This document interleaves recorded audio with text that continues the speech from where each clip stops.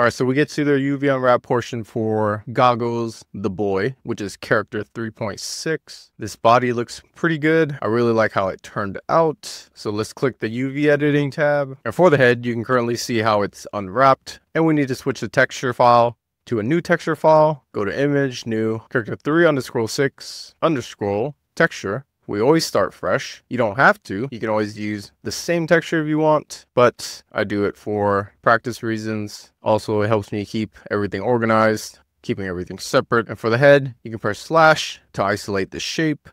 That way you don't have anything else that kind of distracts you. And let's select this middle edge loop, mark the seam, and we get these two circular UVs, one for the front, one for the back. This would be a simple way to unwrap the head, and then you would want to organize your UVs. That's why I'm selecting these edges in the middle. You can say I clicked an edge at the top and click the edge down, and then click the edge in the next row, and then another edge in the row after that. And you can see how the UVs are unaligned on the left side. So we need to align this. Again, you don't have to align it, but I do it for organization purposes. I just like everything aligned before I even start putting any textures onto my character. I'm going to rotate this clockwise and just get that middle line in the middle. It's probably going to be the same thing for the left side, but you want to double check by flipping the 3D model to the back side and then just clicking to see if it's the same. And you see the top edge is on the right side. And then when I move down the row, the edge is moving towards the left. So we need to rotate this counterclockwise. That's how I do it. There's probably a better way to do it, but that's just easier for me. It makes a lot more sense. That's why I have the 3D model on the right side of the screen. And then on the left side, you have the UVs. And it makes a lot of sense when you're clicking with UV sync selection. It's straightforward on what I'm doing. And then scale these down, place it anywhere on the texture. It can even be outside of the texture if you want, because we're going to be organizing everything towards the end anyways with all the separate objects. We're just quickly doing this so that it's located in a specific position on the texture.